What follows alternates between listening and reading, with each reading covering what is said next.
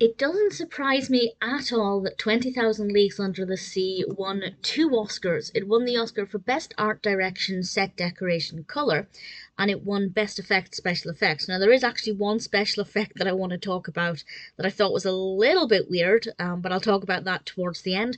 It was also nominated for Best Film Editing. It didn't win, but the editing certainly was quite good. Now, ordinarily, this isn't my kind of film. I don't really care for anything nautical, but I have to say, I'm working through Disney's catalogue of feature films, and I actually quite enjoyed it a lot more than I thought, so I'm glad I gave it a chance. The film was released originally in 1954. It's directed by Richard Fleischer, with a screenplay by Earl Felton, based, of course, on the novel by Jules Verne. We have a great cast, including Kirk Douglas as Ned, James Mason as Captain Nemo.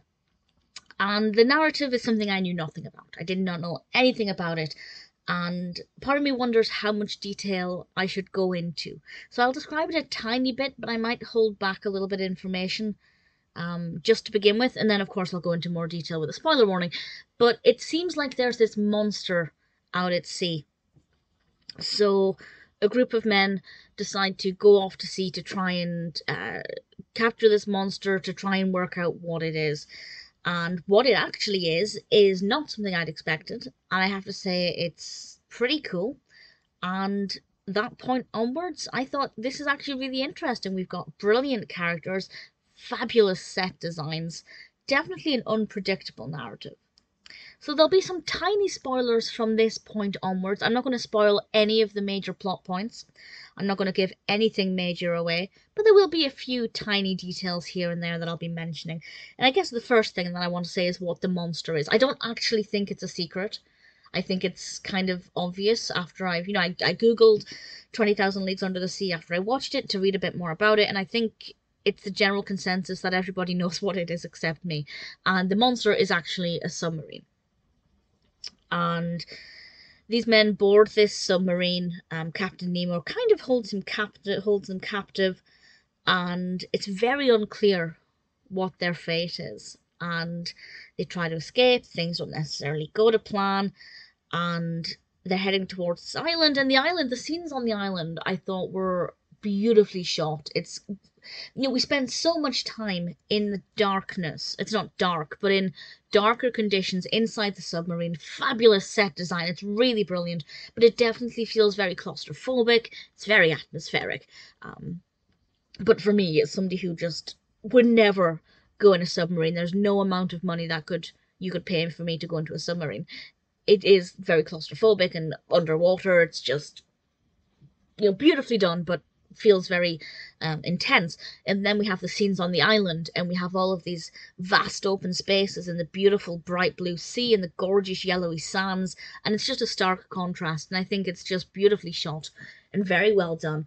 There is a scene, or even just a couple of minutes after that island scene, that I thought was interesting. And again, this is a teeny weeny spoiler. It doesn't tell you anything about the development of the narrative as such, but it's when we meet the natives, and it's the electricity. And I won't say any more than that, but you'll know exactly which bit I mean. And honestly, the scene itself is really quite uncomfortable. It's a little bit awkward. The treatment of the natives is just unacceptable, but also they were going to go after them and try and kill them too. So, eye for an eye, I guess. Not that they killed the natives. It was harmless, so we are told. But the special effects of the electricity, just these bright blue little bolts dancing around their feet. On the one hand, it's actually really brilliantly done and very effective. On the other hand, it's blatantly, obviously fake and a little bit awkward. So I don't know, I loved it, but I don't know if I loved it for the right reasons, if that makes sense. We have some beautiful underwater shots, which even for me, as somebody who hates deep open water, it's beautiful to see the marine life. Really stunning. Really enjoyable film. Brilliant narrative development. Captain Nemo in particular is a very fascinating character. I would definitely like to learn more about him. Not so much that I want to read the book. I'm not a big fan of nautical narratives, so I'm not that bothered about reading the book.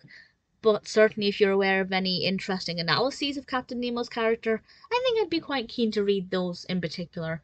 I didn't know what to expect from 20,000 Leagues Under the Sea, but I went into it with an open mind. And I'm pleased I did, because I really thoroughly enjoyed it, and definitely recommend it